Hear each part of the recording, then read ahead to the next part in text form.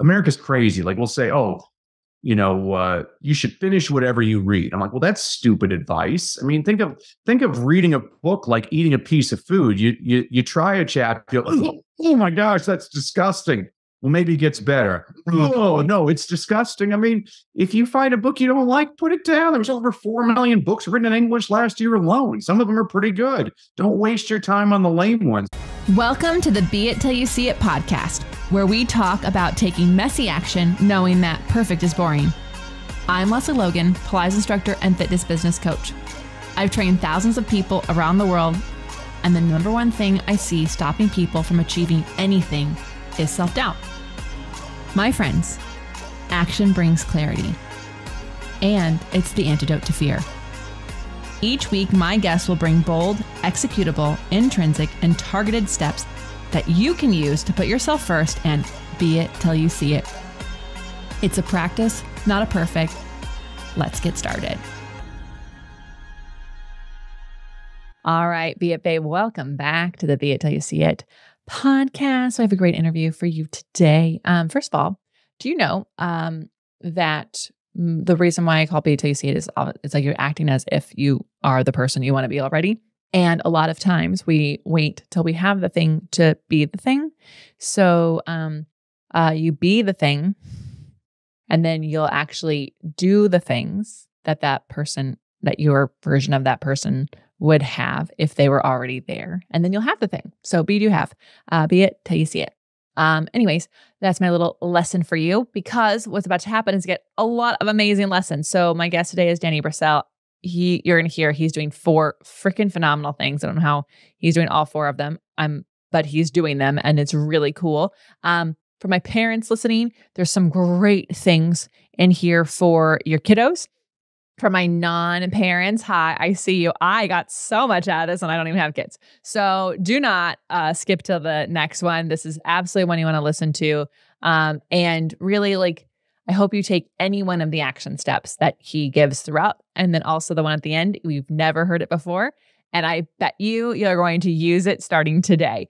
So please let us know if you do. Make sure you reach out to Danny, reach out to the Be It Pod, and let us know what your favorite takeaways are. Here is Danny. All right, Be It Babe. I am so excited to chat with our guest today, Danny Brassell. He is here to rock your world for sure. I read his bio, the Jim Carrey, I was like, oh my God, I have to talk to this man. So Danny, will you tell everyone who you are and what you rock at, and maybe why, maybe assert Jim Carrey towards you with what you do? Oh, wow. Well, first of all, thank you so much for having me, Lesley. We need a lot more of you in the world. You're spreading joy, and I appreciate that. We need you. My mission is to bring joy back into education and the workplace, and I do that in 4 different ways. First of all, I speak about 100 dates a year all around the world, primarily to schools and parent groups, but also to corporations, reminding them, take your job seriously, but don't take yourself too seriously, because you ain't all that, and neither am I. And if you think you're all that, teach kindergarten for a week. They'll set you straight. Secondly, I've got the world's top reading engagement program for parents, which in just over 2 months shows parents how to get their kids to read more, read better, and most importantly, to love reading. I mean, I find that schools do an adequate job of teaching kids how to read. But the question I always ask people is, what good is it teaching a kid how to read if they never want to read? I teach kids why to read, because I've never had to tell a kid, go watch TV. I've never had to tell a kid, go play a video game. And I never want to have to tell a kid, go read. I want them to choose to do it on their own because they love it. Third, I work with entrepreneurs, small business owners, and executives on how to create engaging presentations that get their audience to take the next step, whether that's to purchase their product, or to donate to their cause, or even to invest in their ideas. And then fourth, I'm the North American CEO of a company called Cyber Smarties, which was founded in 2015 in Ireland by a guy named Dermot Hudner, which is a social media platform for kids ages 5 to 12 that teaches kids how to use social media in a positive way. So the way it works is, if you were to type in, Danny, I think you're fat and ugly, it wouldn't let you send the message. Instead, it says, that's not a nice thing to say to Danny. And our studies show that within 3 days, it frustrates kids so much that they can't send their message that they stop sending negative messages altogether. And the program's basically completely eliminated cyberbullying in Ireland. Now it's in New Zealand, India, Turkey, Oh and my I'm God. in charge of getting it here in North America. So all of these are all mission oriented, though. I think life is too short, and we all have to smile a lot more. That's why I listen to your podcast. Oh my God. Okay. So many amazing things. I love that you shared all of that because I hope everyone heard like you can be multifaceted and they don't all have to have the same facet. It's like I would never have guessed the fourth one at all. And I know that all of the parents listening are like, who do we need to call in our Congress? We'll put the Congress phone number in the show notes, guys. I've got it memorized because it's on a sweatshirt. Who do we need to call to get that in? Because my goodness, even as an adult, I've been bullied online. So like, I can't even imagine what it's like for the kiddos. My first thing I have to ask you is, so many people would have so many great ideas and then they don't know how to take that first next step. You do 4 incredibly humongous things that are mission driven and making massive impact. I guess the first one would be the hardest one, but like, how did you make these steps? Because I'm sure people told you, Danny, you can't do all of those things. You can't speak 100 dates a year and fix bullying and get kids to read. Like I feel like that's a lot. So how are you able to make that happen with all the obstacles that are out there? Well, I have OCD. I ADHD and every other type of acronym and abbreviation you want to give. Really, what I want everybody to know is that in order to do anything, you have to screw up a lot. I mean, when I work with, I was working with an entrepreneur the other day, and we put together what we call his stump speech, or how to introduce yourself to new audiences. And I said, you got to practice. You got to go on tomorrow and deliver the speech. He's like, but it's going to stink. I'm like, exactly. And the day after that, I want you to give the speech, and it's going to stink, but it's going to stink a little bit less than the first time you did it. And by the 20th time, you start feeling comfortable, and you'll start to get the hang of it. But most of us, we fear things because we've never done them. And that's what all of this audience has to embrace, is we got to get comfortable being uncomfortable. And there's always going to be that. It's amazing how many people are experts about things they have no idea about. They've never traveled the world, and yet they're like, oh, you can't go there, it's dangerous. And they've never started a business. They say, oh, you can't do that. You're going to do bad. Everybody's an expert, but they haven't done anything. And so I gravitate towards people that are actually doing things. I'd much rather be around people that failed gloriously than the people that do the worksheets and fill in between the lines. They just live a safe, dull life. That's not what life's about. Life is meant to take risk. Oh my gosh. It's like you've heard the intro to this podcast. We always say, take messy action and do it scared. Like, it is interesting. I feel like people have been raised to get the A, right? Like you talked about schools, and my mom's a teacher and she's listening. Hi, Mom. You do great work. My trainer is also a teacher for kindergartners. That really does humble you. And so there's amazing people in the educational world, but at some point you get to a point where it's like, you have to get the A's because the grades only matter, because then you don't get to the next step, and like your whole life will be ruined if you don't get this. So then we become these perfectionists because that's the only thing that matters. And it's like, we don't take that risk. I feel like little kids take more risks than adults do. Yeah, you're absolutely right. That's why I love being around kids. I'll ask adults, what's 2 + 2? And I get complete silence. I can ask little kids, what's 2 + 2? And they'll raise their hands and be like, 4, 7, I got a dog. And I love that. They just play with things. And it takes until about 3rd grade where the kids are just like that adult audience. They're completely quiet. They stay in their seat because school taught them not to take risk. And it breaks my heart all the time. We need to encourage people. I read biographies of successful people, Lesley, all the time. And there's one common element most successful people in these biographies have. Most of them dropped out of school. And as an educator, that appalls me. I'm like, what are we doing wrong? How do we make sure to nurture those passions inside of those kids? And, I'm still growing and learning all the time. And that's again, people that listen to, I'm speaking to the wrong people right now. These are the people that want to actually improve themselves. But that's what you do, is you constantly challenge yourself to get better, because every day you're not learning, you're slowly dying. Yeah, I agree. And I think, well, first of all, every single person listening to this, they're seekers, but that's because there's people around them that can't give that. Like, we're almost being the friend in their ear, because the friend in their actual ear is telling them, you can't do that. You couldn't do 3 different jobs. You have kids. You have how do you with all your stuff to do? And it's like, they need us in their ears to remind them that they're capable and it's going to be amazing and it's going to suck the first 20 times. It's okay. Go listen to this podcast, the first 20 episodes, guys. Take a listen. I'm sure it was fine. And I'm grateful for my amazing friends, but you get better over time. When this episode comes out, we'll have over 300 episodes out. So like, you just get better. Yeah. Congratulations, Lesley. That's wonderful. Thank you. I know. It's kind of insane that how fast that happens, but you get better and you're less nervous when you talk to a stranger. Like there's just so many things you just have to get started. So yes, we are you maybe are speaking to the wrong audience, but I think maybe we're just reminding the people that they can do it and they don't have to be perfect at it. Well, at least we're speaking to an audience of people that are going to go out and do something, which is important. Yeah. Yeah. No, it's so hard. I mean, like, I've talked about this on the pod before, but like I'd call my grandpa and I'm like, hey grandpa, how you doing? He's like, well, I'm waiting to die. And it's like, awesome. Cool. And then I go, well, I'm going to go to Cambodia. He's like, you should be really safe. Like, that's very dangerous there. And I'm like, so I've been 7 times. We're doing great. Like, feels safer than here. Just going to say it. Yeah. So, and that's an important point you just made, Lesley. You need to surround yourself with positives. I mean, I was watching a show on television the other day. It was horrible. It was called The News. And it totally depressed me. It showed all these horrible things happening. And one of the things I learned from my wife, I don't even know if she knows who the president of the United States is. She has no time for that. She watches I Love Lucy and Friends, and she's a much better person for it.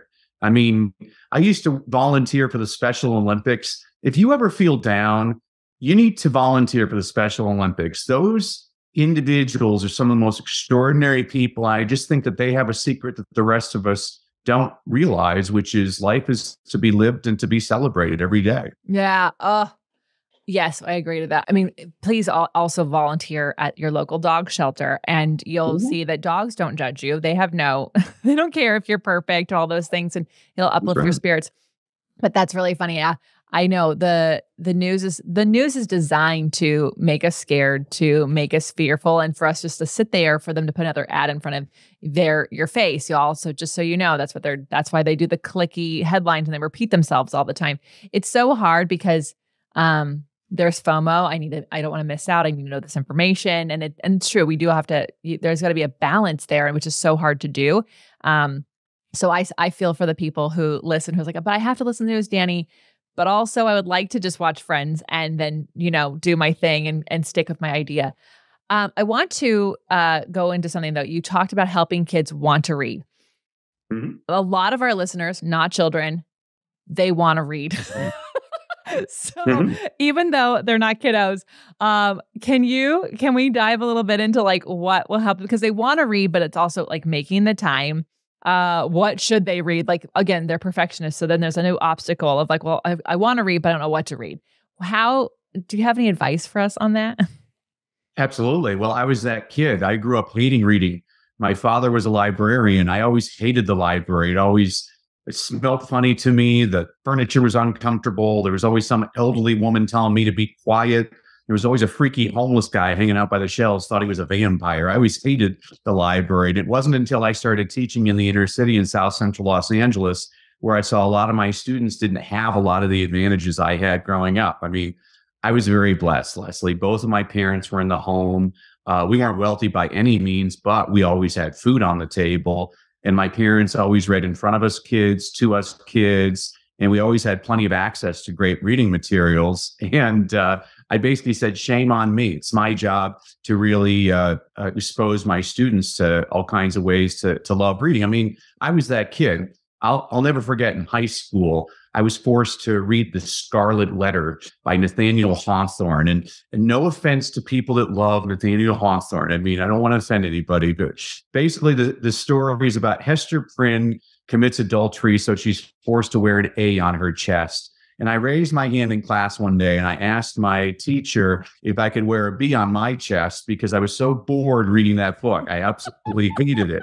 And I think that's one of the most important things we have to understand is, it has to be fun. Like, make reading fun for you. And the research is very clear on this. It doesn't matter what you read. What matters is how much you read. It doesn't matter if you're reading James Joyce or James and the Giant Peach. People who read more read better.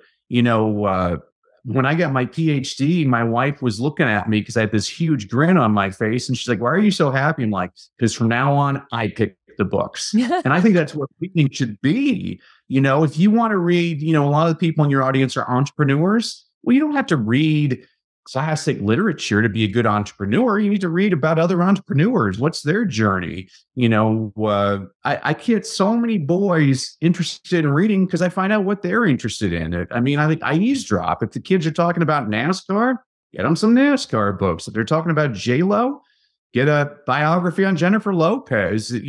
Interest drives reading, and that's something that's going to be sustained all the time. I see things all the time. It's America's crazy. Like we'll say, you should finish whatever you read. I'm like, well, that's stupid advice. Think of reading a book like eating a piece of food. You try a chapter, oh my gosh, that's disgusting. Well, maybe it gets better. Oh, no, it's disgusting. If you find a book you don't like, put it down. There was over 4 million books written in English last year alone. Some of them are pretty good. Don't waste your time on the lame ones. Here, I'll do something for your audience right now, Lesley. For all those people who have that large book on your bedside table that you started 3 years ago, I can do this because I'm a PhD. I absolve you of that book. Get another one.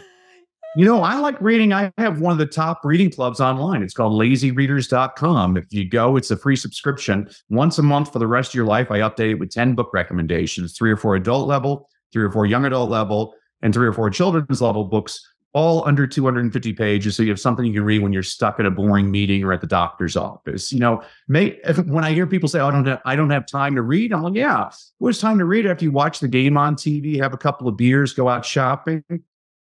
I have a friend that's a time management expert. I always give him a hard time, Lesley, because I say there's no such thing as time management. There's only priority management. Yeah. Harvard did a study. Whenever I cite research, I always say Harvard did a study. Harvard did a study. 100 years ago, they found out that people only had 24 hours in their day as well. It's how are you using those minutes in your day? So the people that have a hard time getting interested, I'll work with parents that are trying to figure out how to get their kids into reading. So there's 2 numbers in my reading program. There's 2 numbers I have everybody focus on. The first number is 67. So a lot of people say it takes 21 days to change a habit. And to those people, I say, show me the research on that. It's a completely fabricated number. I know 100%. Exactly where it comes from. What's that? It's 100% fake. It doesn't work. And we can talk about it, but I study with BJ Fogg from Stanford. So, the West Coast.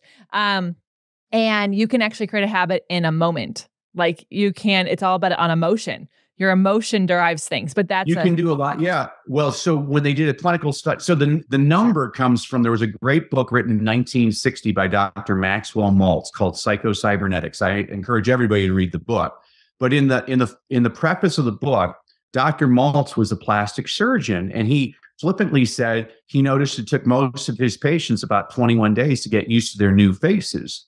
Well, a lot of personal development gurus, a lot of people I respect, by the way, started telling people it takes 21 days to change a habit. It's completely fabricated. So it sounds really good. There was a study done by Harvard did a study in 2009. It was actually University of London. It was a habit formation study, and they determined it took anywhere from 18 to 254 days to change a habit. And the average was 66 days. Well, I don't like the number 66, so I threw in a bonus day. 67 days to change a habit. And it really depends on the type of habit you're trying to form. So it can be a moment. Like if you want to drink a glass of water before breakfast every day, that might take 18 days to make that into a habit. But if you want to quit smoking, that can take 254 days. And here's why this is important, Lesley. Let's say you go on a diet, you follow it religiously for 21 days, but on day 22, you fall off the wagon. Well, you blame yourself. Well, research shows it takes 3 times longer than that to form most habits. Yeah. And so I just think it's I have a problem when I hear people throwing out these numbers, and everybody's a little bit different. I was a teacher. I always say different strokes for different folks. Some kids get it in 10 minutes. Some kids, it takes until April, but where there's a will, there's a way. Yeah. The other number I want people to, and this would be good for your audience to know, is is the number is 20. So researchers were looking at patterns among successful students around the world. They were looking for what are the characteristics, what are the common characteristics they have. And they stumbled upon something which floored them. It was the number of minutes spent reading outside of school. So they looked at the low kids, the average kids, and the high kids. So the first group was the low kids, the kids in the 20th percentile, some of your F students. They averaged less than a minute a day reading outside of school. Well, that didn't surprise anybody. It's probably why you're at the bottom of your class. But the next number did startle the researchers. The kids in the middle of the class, the 70th percentile, C students, they average 9.6 minutes a day reading outside of school. And so if I'm doing a live training with parents, this is when the room gets really quiet and the first hand raises and the parent says, well, wait a sec. Are you saying if I can get my kid to read 10 minutes a day, I can take him from an F to a C? That's exactly what I'm saying. There's actually a lot of research to support this. But this next number really floored the researchers. The kids near the top of the class, 90th percentile, A- students, do they spend 3 hours a day reading for fun outside of school? No. Do they spend an hour a day outside of school reading for fun? No. The average was just over 20 minutes a day. So my entire program is showing parents how can we find those 20 minutes every single day. And there's two things people have to understand. First of all, the minutes don't have to be consecutive. So you can do a minute here, 5 minutes here, 3 minutes there. And secondly, being read aloud to is just as good as reading on your own. So I work with a lot of dyslexic students. A lot of people don't realize over half of the Fortune 500 CEOs are dyslexic. Yes. Well, dyslexics, they process information really well with their ears. And so now I just say, well, turn on the audiobook. Let somebody else read it to you. You don't have to read it. It's just as effective. I'm so excited because first of all, I'm like, oh, so if I read 20 minutes a day, the overachiever in me is like, I'm going to be an A student. I'm not even in school, but I feel like it's just going to make me a better person. But also, I hope you all heard that he said audiobook works as well. And so like, you guys, if you're got a 20-minute commute, instead of listening to your news podcast, you can listen to ours, but you then should listen to a book for 20 minutes. That's such a great thing. I love that. Also, there's this interesting thing. One, if you love to read BJ Fogg's Tiny Habits book, you will love it. Two, it's also emotions. So if you are first of all, we can all remember back during the pandemic when we wore a mask everywhere, every single day. Then they took us out of masks for like a week. And they're like, oh, hold on. Actually, you still have to wear the mask at the grocery store. How many times do you have to go back to the grocery store? Every day, because you didn't like wearing the mask. So you never created the habit. So if you don't like the thing, it's not going to stick because the emotions around it are not exciting. So that's why the repetition doesn't work, because it has to have an emotional pull that you actually like to do. And then second, on the like breaking a habit or BJ will say unraveling a habit, because habits are prompted by different things. If you are a smoker, there's a prompt that happens. If you eat if you eat candy at your desk, there's a prompt. You have to remove the prompt. You have to figure out what that is. And you can't have nothing there because it creates a vacuum. So you actually do have to find, so that one, those do take harder. Or if your habit is like beat yourself up. Like if you're someone who just like judges yourself, has bad thoughts when someone says anything critical type of a thing, those habits are actually the hardest to break, because you have to be really good at acknowledging like, oh, I'm doing this thing that I don't want to do. So that's why the numbers can get really good. Make sure you have them listen to this podcast. They'll be so proud of you. You're a great student. You learned a lot. I know. BJ will love it. Well, and the other thing is habit stacking. So for example, like I was watching too much TV and I wasn't working out enough. And so now when I go on the bike, I'm almost done. I'd never watched The Sopranos when it came out. So now I'm on season 6. I'm halfway through, but I only watch Sopranos when I'm on the bike. After I finish The Sopranos, I'll go to my next show. So it's that reward, what you were talking about with the grocery store. Yes. It's amazing how primitive our brains really are. They really are, but it's that dopamine hit. And also like, because you want to watch that show and you have really good boundaries and willpower. It's really so, but it's so, I just want to say, I thank you for going over the reading thing. One, every parent in here is so excited. They just learned something about their kids. So I'm happy to give them that. But two, we've gotten questions from the audience before about like just wanting to have time to read. It's like, you just like put the book in your bag or have the audiobook on your phone. And then instead of when you're in line at Starbucks going on Facebook, you could hit play for a couple of minutes. So my husband. May I share another strategy with you, Lesley? Yes. This is for everybody in your audience. I'm not too sharp, and I like to look like I'm sharp to people. And so before I go to parties, I'll go to either the bookstore or to the library and to the children's section, and I'll read like 32-page picture biographies of famous people so that, I can, Elon Musk, did you know this about him? Well, I got it from a picture book, but everybody's like, wow, he knows all these amazing things. I don't know why it is as we get older, they take the pictures out of the books. I'm like, oh, I like picture books. They're a lot easier to read.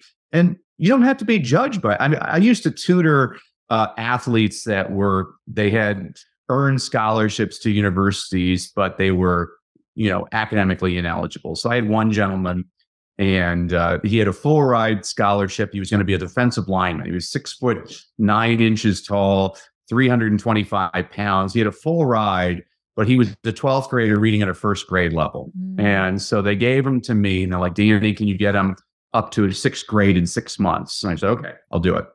And so I had to get him reading, but he wants to read this, but he's reading at a first grade level. Well, first grade level books are about like bunny rabbits and puppy dogs. Well, 12th graders don't want to read books about bunny rabbits and puppy dogs, but that was his reading ability at that point. And so what I said is, okay, what we're going to do is we're going to write a book for a first grade class. But before we write the book, we got to figure out, what do first graders like to read? Do you know? He's like, no. And I'm like, okay, so here, we'll start reading all these. You see what I just did? Mm-hmm. Now he has permission. So when his buddies see him reading first grade level books, now he has permission because I'm writing a book for a first grade class, and we were able to get him up to a sixth grade level in 6 months. But it's just figuring out, this is what every good teacher of anything does. They figure out where you are, and then they take you to the next level. Mm-hmm. The problem in most education systems is we think every kid's at the same level. And I'm like, no, I mean, kids are entering at different levels. They have different interests. Having taught young children, I have no idea how men even evolve, because you give me a 6-year-old boy and a 6-year-old girl, and almost to the T, I can tell you that girl's about three levels above that little boy. I mean, boys are nincompoops. They finally catch up eventually, at least most of them do. Some of them, I shouldn't say most, some of them do. But it's fascinating. I just love looking at, well, what turns this kid on to learning? And, same thing with adults too. When I'm working with adults, I'm like, wow, this is what proves effective with this person. To me, that's the fun part. Yeah, I know. My mom has a really good time coming up with different ways to teach different learning styles, but it makes you go, how come we aren't just letting the girls go in at kindergarten at this age? And why don't we just let the boys come in a year later? The problem, I know, guys, we don't have childcare in this country. Sorry, we'll get it. Figure it out. Yeah. We'll figure that out. And then we can figure out, because it is really funny that we almost hold one age group back, and then we expect another person to rise up. It's not fair to anyone. No one is actually having a good time. And then the teachers are exhausted. Yeah. So, and then the parents, and then the parents are exhausted. So, okay, I have one more topic I wanted to bring up with you, because you have so many facets. You mentioned that one of the things you do is help people take an action, right? Okay. So we do have a lot of entrepreneurs here who are hoping that people take an action. Also, there's a lot of people here who are hoping that they'll just take an action. So do you have anything for us? I'm sure it is a long journey to figuring that out, but what is a hot, simple tip to taking action? Or to getting people to take an action? I'll give you all an action that I use. I'll do 2-day seminars with entrepreneurs when we're creating a speech, and I have a formula for it. And I'm like, once you learn the formula, you can use it for anything. But here's an action strategy for everybody that I tell them to do is tonight, get a libation of choice, a pen and paper, and I want you to write down every story that's ever happened in your life. And I don't mean the whole story. I just mean triggers. So the time I locked myself out of the car in front of Costco, the time Dad spilled mustard on his tie in that fancy restaurant. And in an hour, you'll probably come up with about 300 to 400 stories like that. So that's the first part of the exercise. The second part is now you have to associate, well, what's the teaching point here? So you're like, oh, well, this is really a story about loyalty. Oh, this is a story about taking responsibility. Oh, this is a leadership story. And then what you do is put them in folders on your computer. So the next time you're asked to speak anywhere and you need like, oh, a story on love. Well, here's 20 stories on love I have right here at my disposal. It's just a really easy. And then, I'll work with some people. They say, well, Danny, nothing's ever happened to me. I'm like, well, whatever. Everybody's had a million stories. But even for that Debbie Downer that has to be negative and say nothing's ever happened to them, here's the next tip. I broke my rule. I don't give tips. I give tips to waiters, not to people. I'm going to give you a strategy. Yes, I love. Okay. So the strategy is, if you look at personal development books, one of the most successful personal development books of all time is Think and Grow Rich by Napoleon Hill, in which he includes no personal stories. Every story he includes is based on interviews he did with the millionaires that he interviewed. I mean, you could definitely, just based on the 300 guests you've had on your podcast, you could easily create a whole big compendium of all these different stories you've gotten and all the different teaching points. And so if you find you're completely boring, well, then you have to be a student of the world. And I mean, this is why I'm watching things all the time that help me. I'm like, I'm addicted to a show on History Channel called The Food That Built America, where they show you how different foods came about. I'm like, oh, this is amazing. And so I have stories about that. I watch sports all the time. And my wife's like, why do you love sports? And I'm like, because at any given moment, something extraordinary can happen. And they happen all the time, where you see like that one act of sportsmanship. You're like, wow, that's a really neat story. Or you see somebody that's hurt and they play it hurt. Like, wow, that's endurance. And so that's why, again, it's the same thing by listening to this podcast is, I'm learning all the time. I'm hearing, BJ gave you all these great, I'm like, wow, you learned a lot, and he gave you some stories, but people, they don't remember, it was actually Stalin who said 1 million dead is a statistic. 1 dead is a tragedy. And he's right about that. Is the way you connect with people is through stories. I think it was President Reagan was the very first president of the United States that during his State of the Union address before Congress, instead of talking about healthcare, which nobody understood, he'd say, hey, Joe Thompson, get up, stand up. And all of a sudden, this guy in the gallery waves, that's Joe Thompson. He's like, Joe works at the GM plant in Louisville, Kentucky, and Joe got injured on the job a couple of months ago, but he didn't have health insurance. And it's cost him, he can't make his rent, he can't. And so now when we think healthcare, we think Joe. We've put a face to the problem, and now we're starting to understand it a lot better. This is, into my biblical people out there, Jesus was like the greatest salesman ever. That's what he always did. Jesus didn't say, 4 out of 5 of my apostles have to do this. No, he would always give you actual stories. I mean, that's how we remember things, is from stories. And so, again, long answer to your short question, but those are a couple of action items for your audience to take right now. I love that because it's so true. I have to write, at least 2 newsletters per week. And then I have all the social media content that goes out. And I don't care what people say about no one reads the captions. People read my captions. Want to know how I know? Because I put an action step in there at the very end and they have to comment. And it's always different. It's like, drop your favorite color. Dude, what's your favorite number? Whatever. And people do it all the time. I take up all 2,200 characters on Instagram, you guys. They do, but I need stories because no one wants to just hear, like, the facts are great. Like the facts about why you should move, why you should work out, the facts about habits. It's all fine. But if you don't tell a story, no one's really interested. And then when they read the story and they take an action because I feel like that story can relate to them in some way. Or that, that's what you're saying. So anyways, I love that. Thank you for that one. Okay.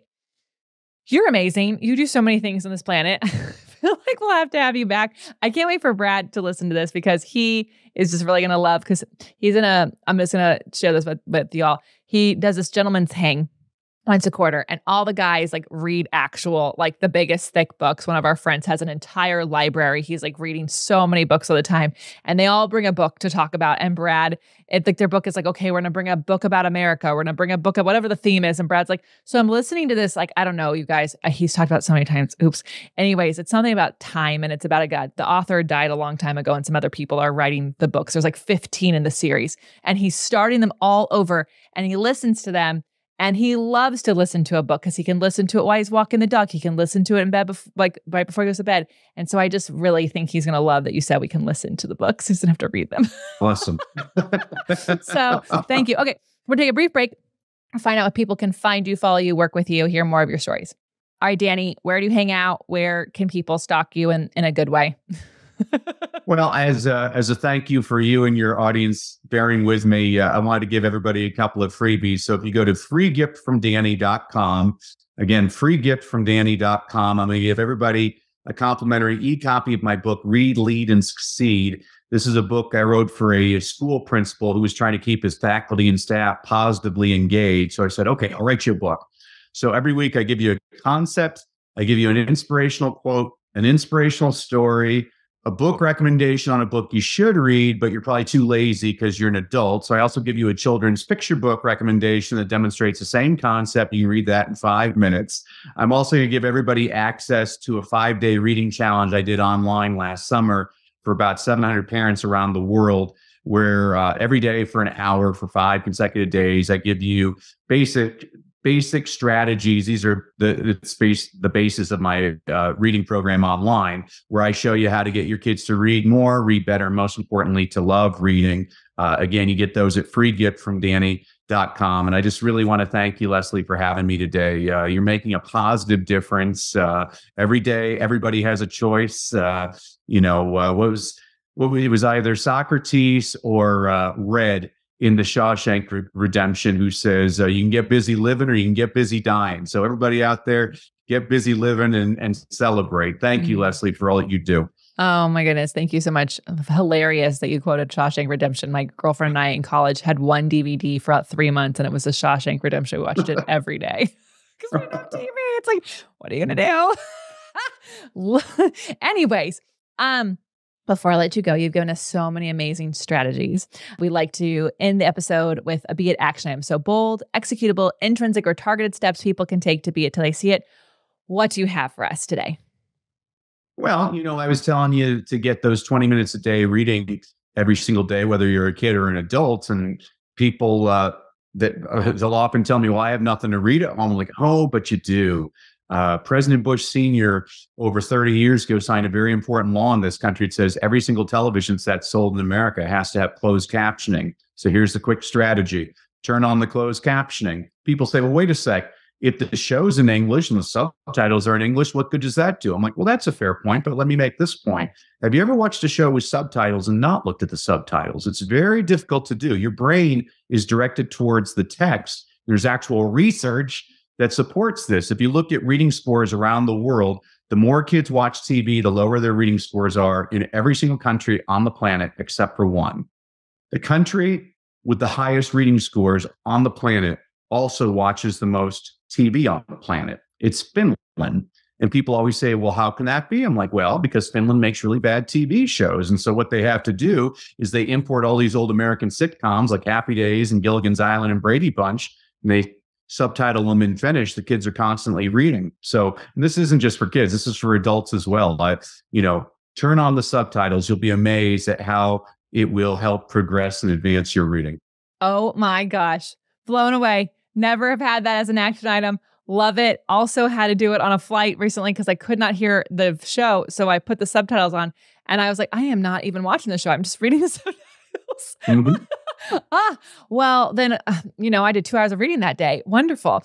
Danny, thank you so much. This has been so wonderful. Just a joy. I love what you're doing on this planet. You're making amazing things. You'll have to let us know when we can get this social media thing for kids to the US and also what other countries. My listeners are in those ones. If you have kids and you're there, guess what? There's something for you. So y'all take a look at the links below. Make sure you check out Danny's freebies. They're all in the show notes. And until next time, be it till you see it. That's all I got for this episode of the Be It Till You See It podcast. One thing that would help both myself and future listeners is for you to rate the show and leave a review. And follow or subscribe for free wherever you listen to your podcast. Also, make sure to introduce yourself over at the Be It Pod on Instagram. I would love to know more about you. Share this episode with whoever you think needs to hear it. Help us and others be it till you see it. Have an awesome day. Be It Till You See It is a production of the Bloom Podcast Network. If you want to leave us a message or a question that we might read on another episode, you can text us at +1 310 905 5534 or send a DM on Instagram at beitpod. It's written, filmed, and recorded by your host, Lesley Logan, and me, Brad Crowell. It is transcribed, produced, and edited by the Epic team at Diseño.co. Our theme music is by Ali at Apex Production Music, and our branding by designer and artist Gianfranco Cioffi. Special thanks to Melissa Solomon for creating our visuals. Also to Angelina Herrico for adding all of our content to our website. And finally, to Meredith Root for keeping us all on point and on time.